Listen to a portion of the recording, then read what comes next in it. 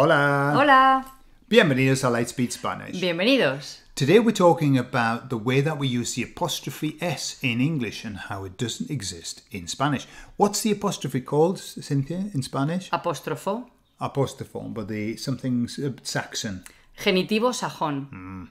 So that's when we say John's house. We can't say John's house in Spanish. How do we have to say it? La casa de John, de Juan. And Patricia's bag, how do we say that? El bolso de Patricia. So remember, we have to switch it all around and we don't say Patricia's bag, we have to say the bag of Patricia. Yeah? And the beer of John. So watch out for that. Hasta luego. Adiós.